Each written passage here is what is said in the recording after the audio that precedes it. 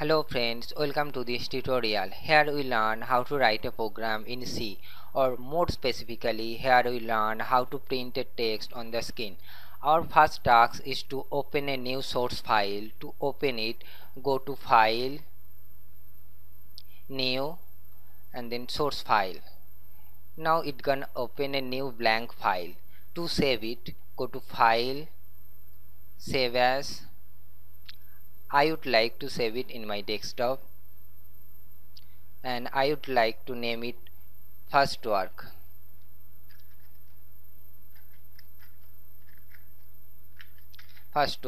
And make sure the extension is C source file.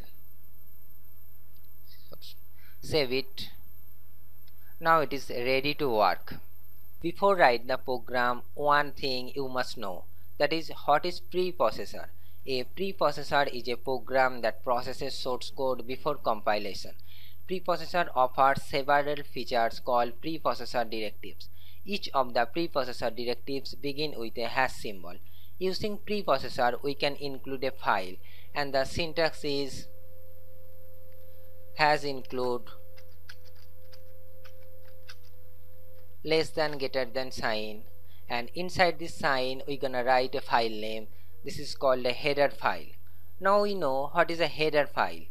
In C we write different functions to perform different tasks, such as printing text on the screen and taking input from the keyboard. These functions are stored in a file. It's called header file. Now we write a header file stdio.h.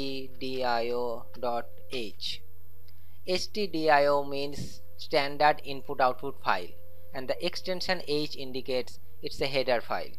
Now we include another header file as include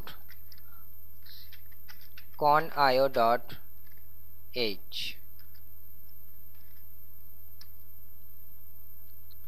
Next we write our main function.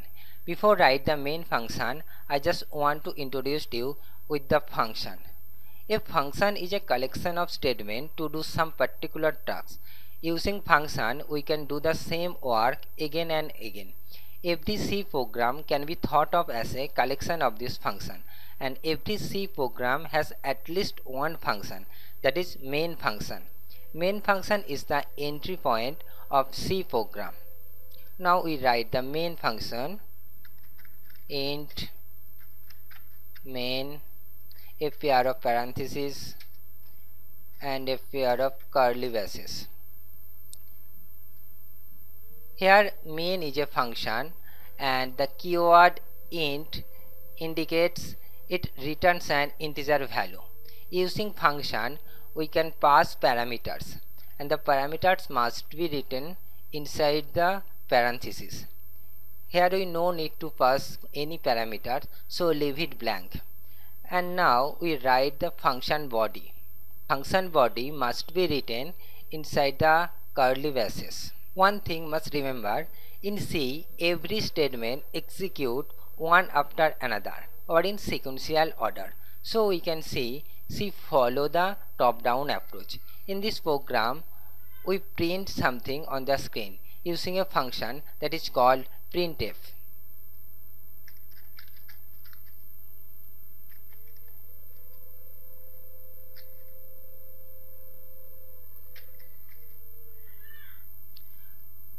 The printf function is available in the header file stdio.h. The function of printf is written in this file. Now inside the double quotation, whatever we write, it gets printed on the screen. Suppose write hello world.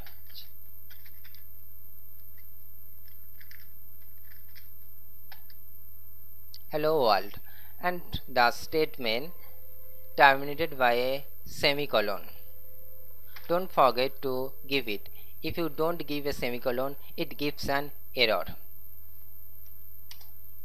The function main returns an integer value, so type return 0, means it returns a value. Now save it.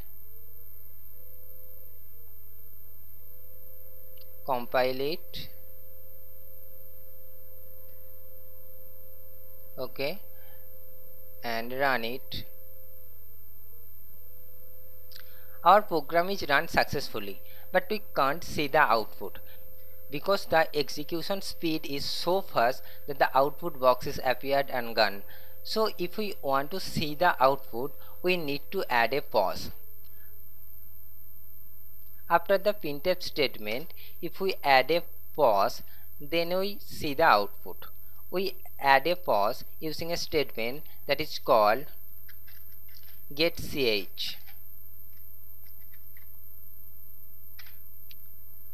This statement is written in the header file conio.h. The function getch actually not used for pause, it is used to take character from keyboard. But here we use for pause, means the program waiting until we press a key on the keyboard. Now we can see the output. Check it, compile it, done. Now run it. Hello world. Now we see the output. Now we can see a blinking cursor here. It means it's just waiting for some key to press. When you press a key, it terminates. Now I press enter and it is terminated. That's all. We will see you in next tutorial. Thank you for watching this video. To watch more videos, please subscribe this channel.